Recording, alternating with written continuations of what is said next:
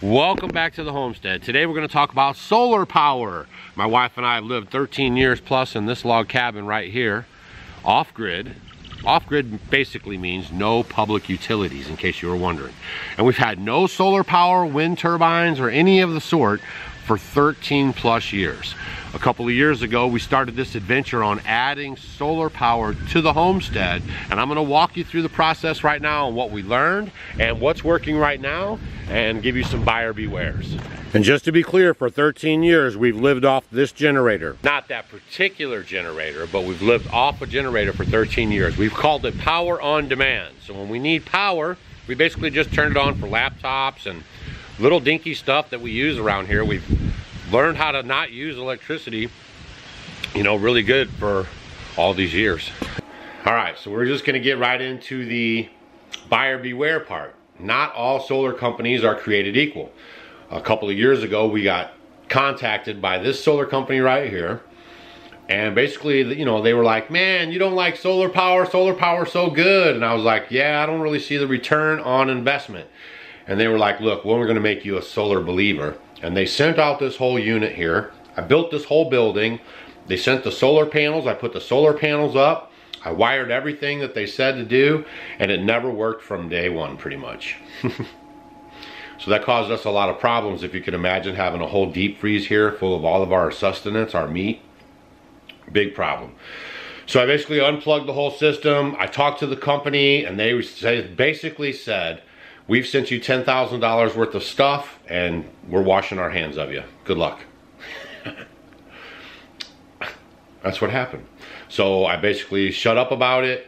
I disconnected this stuff and moved on. Another company reached out to us just recently, in the last couple months, and they said, hey man, we want to work with you on the solar power stuff. And I said, look, I had a bad experience with the last company. You know, I don't know if I'm really a believer in the stuff. I said, the only way I'm going to work with you is if you get our main stuff running, you know, what we've put together already. And if you get that running, I'll talk about the actual system, you know, that they wanted me to talk about, okay? So this is full disclosure and buyer beware. A DC combiner box, a 48-volt solar inverter charger, 3 smart lithium iron phosphate 48-volt 50-amp-hour batteries. And then they hung out on the emails and walked me through the whole process, and we've had the system up and running now for almost 30 days. Solar panels we already had, but they weren't connected up properly. So I had to get on with those guys, talk to them about the setup, and they actually got me hooked up properly with the solar panels.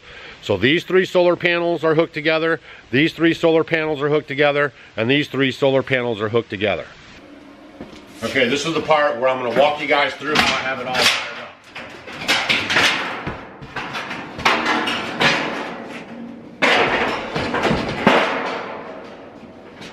Come on over. First up, my solar panel wires. Positive and negative from the first 3, positive and negative from the second 3, positive and negative from the third 3. There's 9 panels up there. Those all come down. I put in my little hillbilly transfer pipe here. Oh, don't judge. And then those 3 wires, right, I tape those, and they come into the DC combiner box. Now this DC combiner box is perfect for both on and off grid solar systems. It has a 5-to-1 connection feature, combining up to 5 solar panel inputs into one. It's easy to install and built in standard DIN rail. Built-in circuit breaker for surge protection and lightning protection device. 1-year warranty on material and workmanship. All my positive lines are coming into the top of these circuit breakers. My negative lines are going into this negative bus bar. My negative line comes off that bus bar. My positive comes off of here, goes out and into the 48-volt solar inverter charger. The 48-volt 3500 watt solar inverter charger is an all-in-one combination of inverter, solar charger, and battery charger.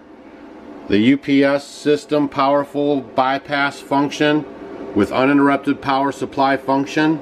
4 user configurable models for different system configurations, and perfect for remote power applications where grid power is not.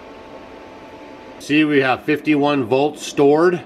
We have a 120 volt system. That's what we go for. That's the solar power right there. Means that it's pulling in solar charging power right here, putting it into the batteries and using it to power anything that we're powering right now. Now the batteries. Smart lithium ion phosphate batteries. 48 volt, 50 amp hour batteries.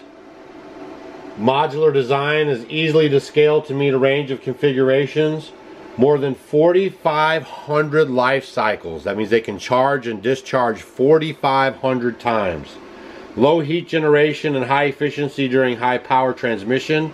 And they also have a built-in self-heating system that keeps the batteries charging even when it's super cold. So if you had these on a shed outside or something, maybe you didn't have it super insulated, they've actually took that into account because you're off grid, and they heat up the battery so they can optimize the charging and holding capacities.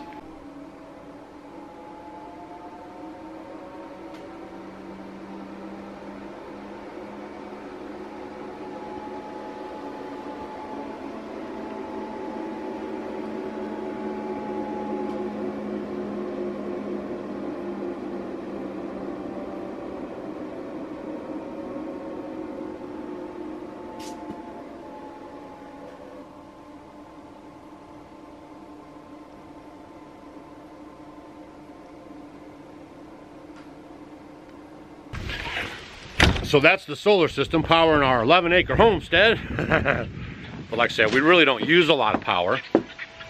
But I'll show you what we got Stacy here inside.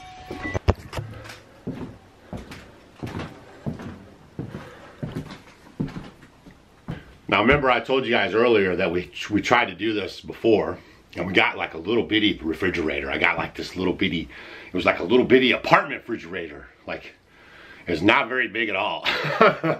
So they actually sized this system up to run a deep freeze and a refrigerator, no problem, all the time. And you know, whatever else we're running, like some LED lights or the TV next door, the modem so I can upload videos and all that stuff, right?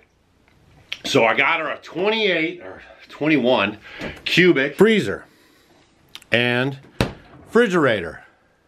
I've been watching the videos. I mean, we haven't had any sun around here. This is probably the first sun I've seen in a good couple of weeks. That's why my eyes are squinting so much.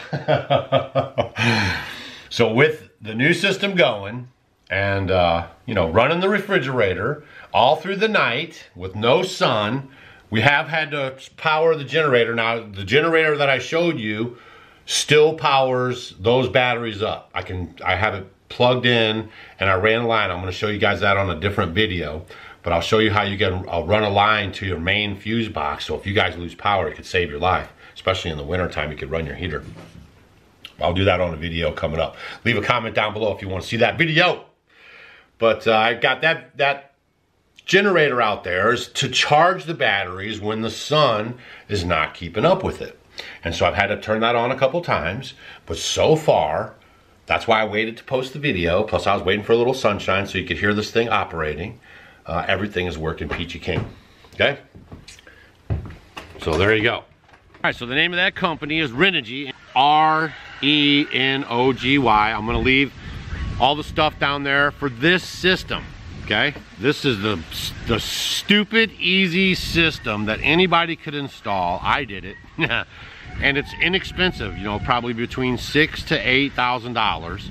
And you guys can have your freezer and your refrigerator and your lights and everything like that running on your off-grid place, okay?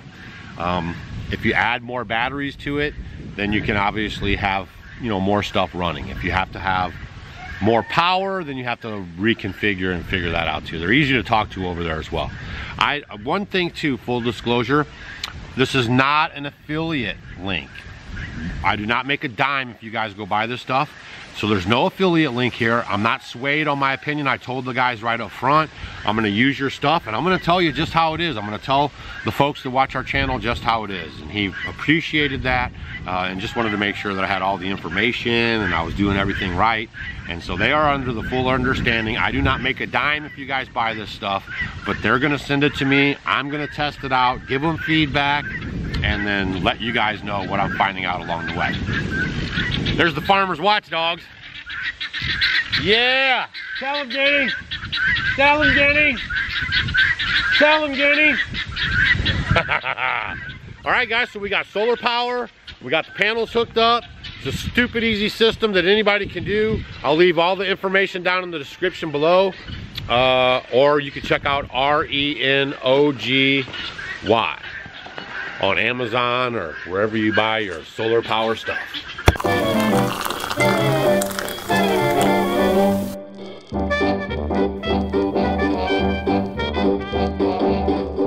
Did you guys know that in the 16, 17, and 1800s, chocolate was consumed as a beverage? There was no such thing as a chocolate candy bar.